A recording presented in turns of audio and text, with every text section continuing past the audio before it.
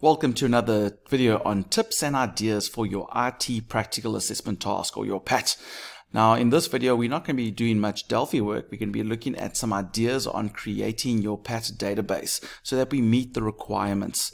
So we're going to be creating a database. We're going to be looking at the best ways to create it and what fields we should probably include. We're going to be looking at the requirements as well so that we make sure that we maximize as many marks as possible. And this video is particularly for those of you that are struggling to even get an idea or struggling to even start your PAT database. So let's go look at the requirements first. Now over here we have a PAT document. This is the 2001 version, but most of them are pretty much similar. They have the similar requirements. I want to look particularly at this database part over here. So over here, the database. Now the key requirements is that you need at least 2 linked tables. That's the key. You need 2 tables that are linked. You can have more, and you can have lots of tables, but the idea is at least 2 of them must be linked. And so this basically, so we can show evidence that we understand primary and foreign keys.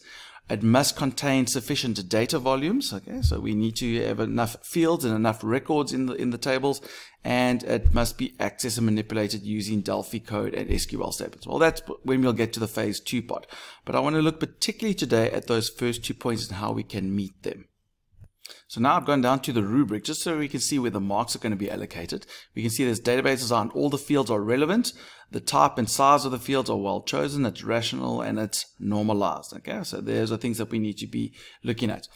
So we want to hit all those marks. Also, this will come into play when we get to the phase 2. If I go down there to the phase 2 part, you'll see phase 2 there, the database design correctly implemented, at least 2 rational tables, suitable fields, data types, and size. So we actually hit those marks twice almost. And then make sure that you've got your large adequate data volume. In other words, we've got lots of records in the database. So I'm going to go straight away to Access. So I'm going to open up Access now quickly. Boom. There we go. So we want to create our database for our PAT. Now these are a couple of tips that you need. So let's go straight away, create our database. Boom, boom. It pops up. There we go. Now your first tip is you need to make sure that your database is a MDB database. Okay, so at the moment they are the newer versions when you're creating Access. So we want to make sure that we've got an MDB, and you also want to make sure that you save it in the folder where your Delphi program is going to be. So those are the 2 tips that you're going to have to specify straight away. So when I click on here, you need to make sure that you save it to the correct place. Okay, so when we click on this, it'll ask us where we want to save it to, but also make sure that you change it to a Microsoft database, not an ACCDB. So as you see, the box pops up, and here I'm going to change the name to whatever you want to call it. For this example, I'm just calling it a PAT database. Obviously, you might give it a better name depending on your theme, and make sure that you save it as a MDB. So not the 2001, do the 2003 one. Let's get the more recent one. So there we go. So save it as that, and then make sure that you go to the place where your Delphi files are going to be, or into your phase 1 folder. You can put it there. I suggest putting your phase 1 folder because later on you're going to make a copy of it to your phase 2 folder, and that way if something goes wrong with it while you're writing your phase 2, you've got a backup in your phase 1 folder. So I'm going to go do that so long. So here I go. I'm going to click on Create to create the database. And I've selected the place where I want to save it. I've selected its name. I've made sure that it's a Microsoft database. Okay, so once Access starts up, it'll give you a default table which we are going to manipulate for our first table. So let's think about ideas of what we want in our first table. Now straight away, your tables are going to be different according to your theme. So I'm going to do 1 or 2 examples, and then we can see if you can adapt it to whatever theme you get for your PAT for your year.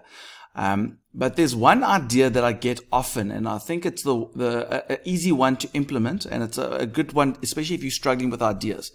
And that is, you want people to log into your program. So you want to keep track of the users. And when you keep track of that, if you think about if you log onto a Facebook account or an Instagram account, you first register your details like your username and your password and some details about yourself. Ideally, you want something like that. And then maybe there's another aspect to the PAT that interacts with each user that we can make the relationship with. So I really recommend creating a users table, because most of the time that's going to be a table that you can use in whatever the theme is. So we're going to go to the design view. That's where we want to change it. Design view, there we go. And when we go to design view, it's going to ask me to save this. So I know it's a users table. I'm going to call it TBL users. So we have used that prefix, so we know that it's a table. And click OK. So now there's already an ID. I don't actually want that. I'm just going to delete that and see if I can delete it. I might have to take the primary key away first. I'm going to delete that. I don't want that at the moment. Okay. So I want to make my own fields. Yes, delete it anyway. So what do we want for a users table? Well, we obviously want the username. Now you notice that I've got nice little names for my field, and make the correct type and put a little description there if you want. So the user's name, we'll keep it as short text, and that's the username that they use to log in. Okay, so there we go. So we've got a nice little description. So you can add descriptions as you go along.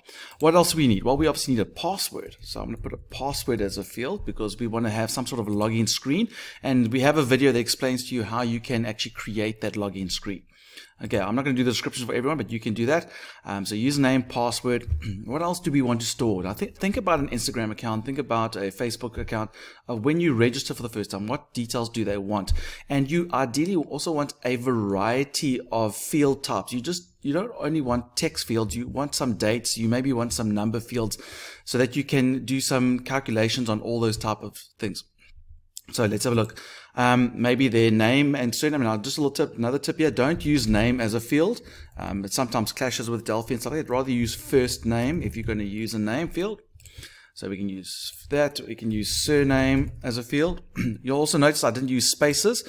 Don't use spaces, or either use like all the words without spaces, or you can put underscores if you want, but don't use spaces. That can be a problem later on. I'm not going to put in a telephone number, but if you wanted to, just remember your cell number, and that don't make it a number field. That should be text, because you want your 0 and your plus 2 4s in your cell phone numbers, and it won't happen if you make it a number field. So that's a little tip for that. Maybe you want the person's address or something like that. You might want to make it a bit longer text or little notes. You can do that. Now, at the moment, all I've got are short text. So let's do a date of birth. That might be one that we want. And that way we've got a date field. Finally, yeah, we've got a date field. At the moment, I can't think of a number field. Maybe in the other table, we'll get to put a number field. But this is the next tip I would suggest. In your users table, I would add a little field right at the end called type. You can call it type or whatever. And this will be the type of user. Now remember, one of the requirements is that your database needs to be used by 2 types of users, and most of the time we have an administrator and like a general user, that type of thing. So I'm going to put this here so that it can indicate which type of user this is, if they are an admin person or if they are a general user.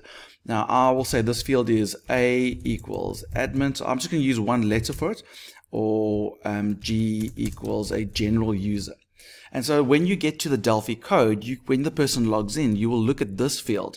And if it's an A, that will allow you to maybe open up forms or other parts that they are allowed to use. But if the letter is a G, then you'll say, hey, you can't access these parts. So that's a little dynamic that you can use. We do have videos on how to create admin details in that. So that's what I would suggest you do. So we've got nice field names and all that. The second thing that we need to remember is we need to change these field sizes. So if a teacher goes through your database and they see 255, it means you haven't changed the field sizes. You need appropriate field sizes. So make sure you change all the text fields particularly. So let's look at username. How many characters are we going to need for the username? We can be very liberal and give lots of options and still not need 255. So I can say 30 is more than enough. The password, I can make it 20. That should be more than enough. The first name, I don't know how many people's first names will be more than 20 characters. Same with the surname. You see, I'm just changing the field sizes. It makes a big difference in the size of your database. It also makes a big difference if you're using a DB grid so that you can see all the fields. There's no field size for date of birth, but the type, we're only using one letter, so I'm actually going to make it just a 1. If you were using the word admin or general, obviously use this length of the biggest word, but you can do that. So there already, we've got a nice little table that we can start off with. Now, which one's the primary key? Well, the username is going to be the primary key because no 2 users can have the same username. So that's an interesting dynamic. So we're going to make that the primary key. And then we can save that. Well done. We have our first table. Well done. And now we need to go and create a second table that connects with this one in some way so we can have a relational database. So I'm going to go and create a new table. Boom, we'll create new, there's table, new table. There we go. Let's create a table. Okay, so I'm going to go back to design view. Now I'm using the scenario. Let's say we are adopting dogs. Okay, so we're going to adopt a dog. So I'm going to go to design view. So this is going to be TBL dogs. Okay, so these are going to be the dogs that you can adopt, and I'm going to give each dog a dog ID. So let's make that, I'm going to make that a number, so I can change what the number is and stuff like that. I want it to be auto number, and I'm going to make that my primary key. Then I want to have the dog name, which would be short text. I want the dog breed, that would be a good one. And what else? The date that it was adopted. You can adopt the dog, and that would be a date field. And then I want maybe a checkbox to say that it was adopted, so that would be a yes no. We can make that a yes no, and we can say yes equals adopted. Okay, and maybe we need a number field somewhere so we can do some averages and stuff like that. So I'm going to just make money is normally a good one. So the cost or the payment or paid, the cost of the dog. Let's keep it, because sometimes if you adopt a dog, you're still going to pay for some of the things. So let's do something like that. So we're going to put a currency, and that's the money. So you have some sort of number field, because you want to be able to go through a database table and do an average and stuff like that, find the min and max. It helps with your queries. So there we've got our dog ID, dog name, dog breed, all our nice fields over there. And remember, go and change the short text field so that they are suitable field sizes. Now we've got to ask ourselves, how do we get the users field to connect with the TBL dogs? Well, let's pretend you are a general user, you log on, and you want to adopt one of the dogs. So therefore, I want to say each dog, who were they adopted by? They're adopted by one of the people in our users table. So I'm going to take that username and I'm going to put it over here. So adopted by, and this is going to connect to the users field. So this is going to also, it needs to be the same as your username. So in this case, it's going to be a short text of size 20 or 30 there. So short text, we're going to make it size 30, and this is going to connect. So this is going to be the username of the person that adopted the dog. Okay. So that way we're going to then, that's going to be our connection. The username is going to appear here. So if I want to find out details about where this dog was or who adopted that dog, I will find the username. I will go to the username table and find the details about that username. Maybe you've got their address or something like that here as well. So that's going to be my connection. So you can do something like that depending on your theme. That's going to be how you connect your database. Find something that you can find information of that the user will need, and then the username will be the foreign key in this case. Okay, so we've created the tables. I've saved everything. I'm now going to close all the tables, because when we do the relationship, you've got to make sure that your databases or your tables are closed. So close. Now we're going to go to database tools and go to relationships. And now I'm going to add those two tables. It might appear as a box over here if you've got an older version of Access, but you can still get to it. So there are my two tables, and I'm going to make it a bit bigger so we can see everything. And I want to connect the adopted by with the username. So I'm going to drag username to adopted by, boom. And it's going to say username.yes, and we're going to enforce referential. It's a one-to-many relationship. And I won't click on cascade update or delete. We can code that in if we wanted to. It's for extra marks. And I'm going to click OK. And there's my relationship. And then I'm going to click save. Boom. And there we've got our relationship. Okay, so now the last step, it's a very quick step, is to get data into it. Obviously, you can get your friends to type in, or you can make up imaginary data. But here's another tip that could help you. Here's a nice little database website I found called Generate Data, and you can generate data, random data for your database if you want lots of data. So ideally, you just come here and you say, okay, I want a first name field. First name, I want some first names. How am I going to get some first names? So you look here, oh, this is going to be the names of people. So they've got a whole bunch of options, and you can select if it's going to be just male or it's going to be any gender, that type of thing. So you can also specify options. They give you help about what they mean by options and that. So you can specify the different options over there. Boom, so they've got there. Let's go, we want surnames as well. Boom, so I'm just going to fill this in quickly so you can see the ideas. And yeah, they're going to be last name, surnames, boom, boom, boom, there we go. So I've gone ahead and populated it. So there we've got our username, which I used as an email because that's probably going to be unique. You can change that if you want. I got a PIN for the credit card, I think it was, as my password in the beginning. First names, surnames, date of birth. You can specify the range of the births. You can also specify the format. Now I don't like any of these formats that they give me. Like I want it the other way around. So there you can see the format. I'm going to change it around to make it an M/D, and then I want it like that format. So I want the year first. You can do something like that. And then for the type, which was an A or a G, I said a custom list. It must be exactly one of either an A or a G because they separate by that. So there are lots of little options. You can add like numbers, random numbers, all that type of thing. So you can generate your list. So that's the list that I want. So I'm going to click over here and I want it to be, you can put it in Excel if you want because it'll be easier to go from Excel into your database. So let's do that, and you can generate how many rows. Well, let's go, we want to generate 50. Let's make 50, so we can go there. Okay, it won't let me change that, but that's fine. We can always use 100. So I'm going to say generate, prompt to download, yes, generate, boom, and it will ask me to download a particular file. So there's our file that's appeared. So let's go open it to see what the data looks like. So yeah, we've got our nice little list. I'm going to click enable editing and we can see all of our data. There we go. I'm going to make these fields a bit bigger so we can see them. Boom, boom, boom. Select them all, make them bigger. So there we go. So we've got some nice little data, and you can go into your database and you can export it, get external data. You can, or in this case, you're going to import from a particular base. So you can go get from the Excel spreadsheet, or you can just copy the data if you want. So you can just copy it. If you want to copy a field, boom. And then we can go over here to the database. If you want to do it row by row, you can do that and just paste it all in. Paste a whole bunch of, that's too small. So obviously this field size is a bit too big. So there we go. So assume yes. So yes.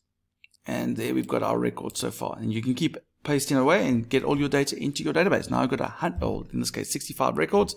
So there we go. That's how you can get your data populated with some random data, and hopefully that'll be useful. As a little another tip, if you're going to have a username and a password, make sure that one of them is like very easy for you. So I would create an admin person and an admin password, something short and sweet, so that when you are testing it, you can constantly use that username and password, and it'll be not that long to type in the beginning, so that at least you can test your database whenever you run it each time. So hopefully you've got enough information now to be able to create your database, got some ideas of how to populate it. So now go do your PAT, go do your phase 1. Good luck. For more IT related videos as well as videos that can help you with your PAT, go to our YouTube channel, click on that subscribe button, leave a comment, leave a like. We'd love to hear from you. And remember, don't do it the long way, do it the Mr. Long way.